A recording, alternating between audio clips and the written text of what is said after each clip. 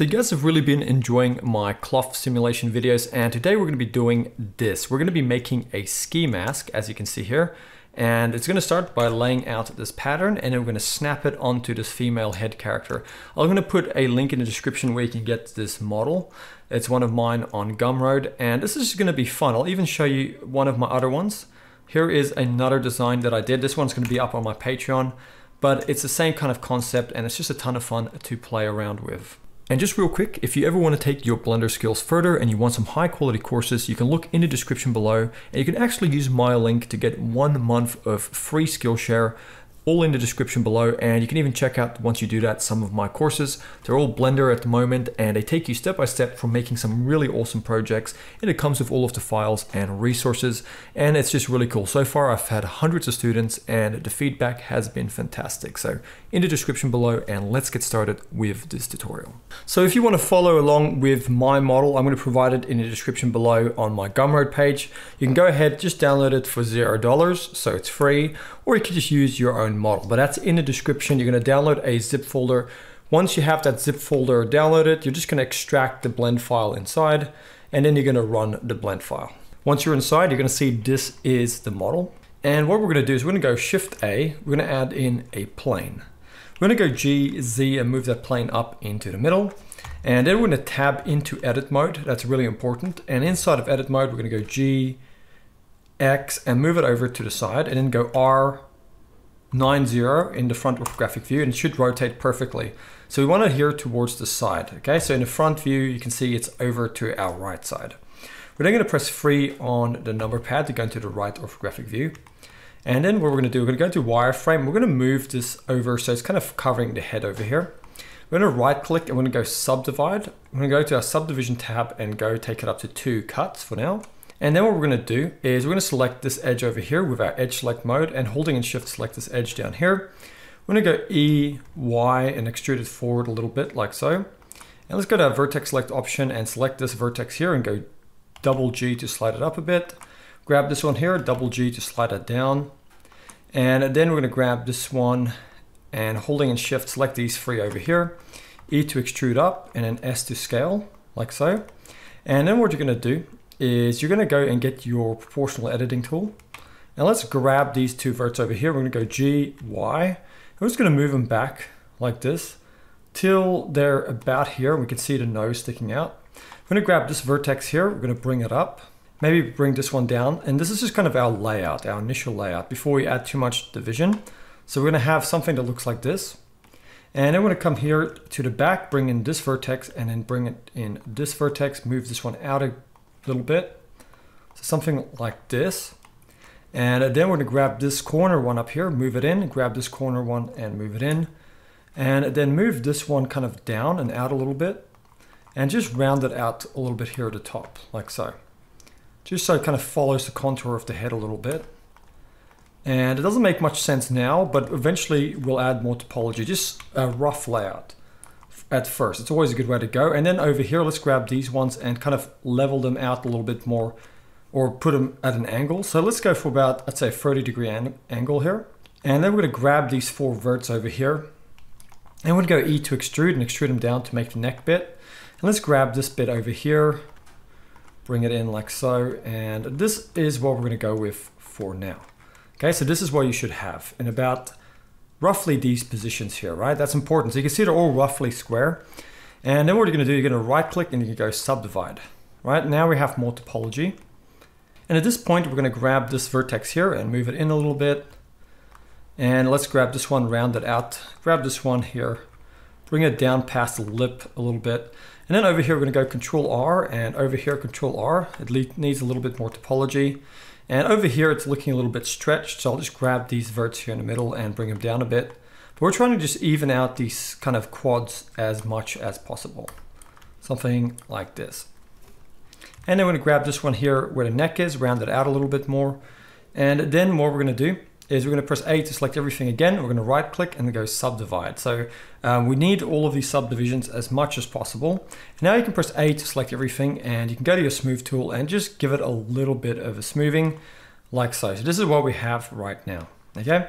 And let's now go into our front orthographic view with everything selected. Let's go E to extrude and X and extrude it this way.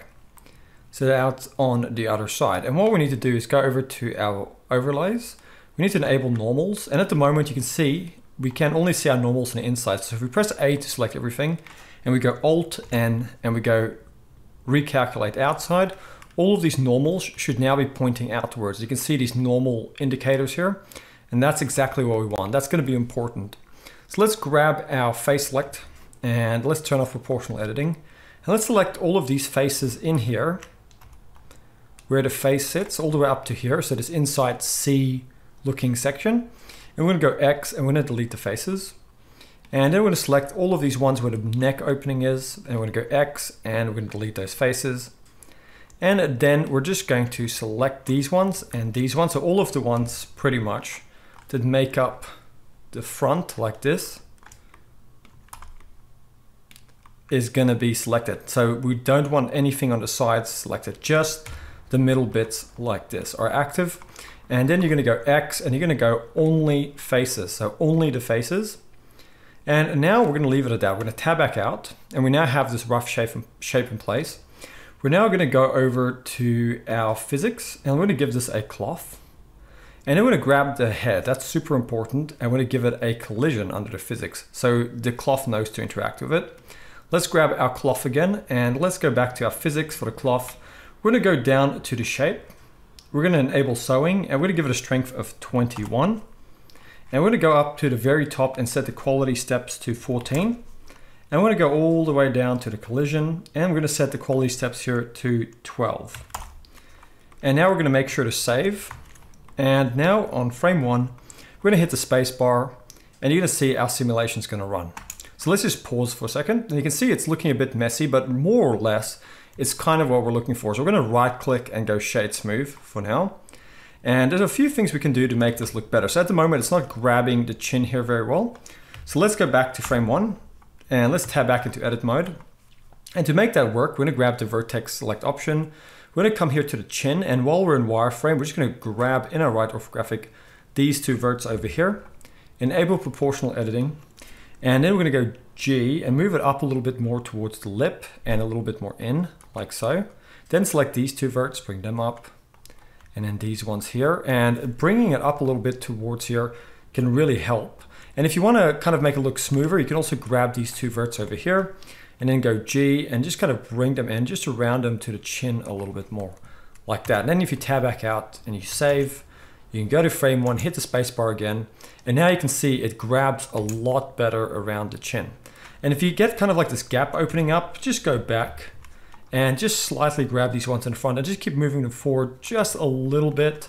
Going back to frame 1 and hitting the spacebar till you kind of have that gap closing a little bit more. But you kind of see where we're going here. So that is looking like a ski mask at the moment.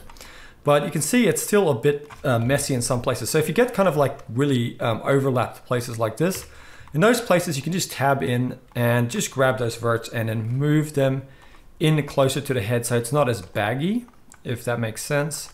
And then just go back and rerun the simulation.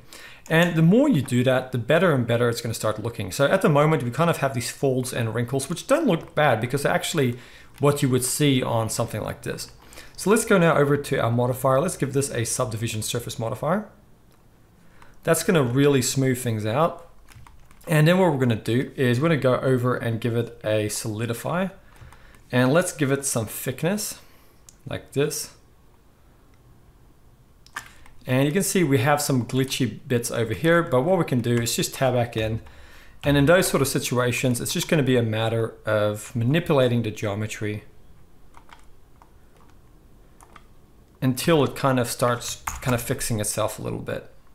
And that's already looking a lot better. So you can see this looks like a ski mask. So let's grab the mask. Let's go over to our materials.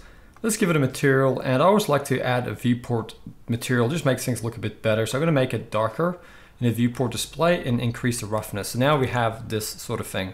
But let's make it look even cooler by adding a few more details. So follow along and you'll see what we're doing. So let's grab this over here, tab into edit mode, and let's go over and select all of these faces running along here. So we're going to move one row up and select these faces. And let's select these faces one row up on this side, and let's go X and delete only the faces. And then we're going to select these bottom faces and we're going to give them a new material. We're going to assign, and let's give that a separate material. And the cool thing about this, and the reason we do these segments instead of just adding a color to a bottom row, the reason we're letting it sew like this, because if we now tab back out and we run this, you can actually tell that there is a fold in the fabric. Because some people say, why don't you just build it around a character instead of making all these separate little pieces? And that's why. And then we kind of get this cool looking little strip that runs around the neck. You can kind of do the same thing with the face over here. I'll quickly show you one side. We can grab this edge running in here, and then we can go E to extrude, S to scale, and then bring it in a little bit, like so. And then we're going to go Control R, add in a loop over here, and then just slide it in, like so. And then what you can do, you can go over on this side, the other side, E to extrude, S to scale, and kind of roughly match it up, like so. Scaling it, something like this. And then go Control R, left click, and just slide an edge in here. And then what you can do is you can select this edge over here, holding and shift select this edge opposite and go F to fill that face. And then what you can do is you can go to the bottom, grab this one over here, holding and shift select this one opposite and go F to fill that face. And then what we're going to do is we're just going to go to our face select option, and then just go Shift Alt left click and then select this thin strip running through here, and also this thin strip running through here. And then you're going to go X and delete only the faces. And let's also select this face here, and holding and shift select this face and go X and delete only the faces. So now we have this. And now if we tab back out, we go to frame 1 and we hit the space bar, we can see now we have kind of like this ribbing running through here. And you can actually give that its own material as well to make it really stand out. So let's give it that other pink material. And you can see that's what it looks like. So that's pretty cool. And using this method, you can make a pretty cool looking ski mask. So over here, you can see it looks a bit funny over the lips. So let's just grab that, move it down a little bit. Rerun the simulation.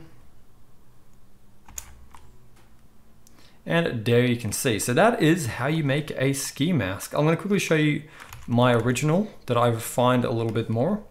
So you can see here it is. And with this one, it's pretty much the same thing. I just spent a little bit more time correcting it, but it's the same idea and it came out looking really cool. And I'll show you something even cooler. Here is a version that I made where I made some ear holes for the ski mask as well. So I really hope you guys have enjoyed this tutorial. I'll be uploading this one to my Patreon, so that's going to be in the description below if you want to join that. And I'll see you guys next time for another Blender tutorial.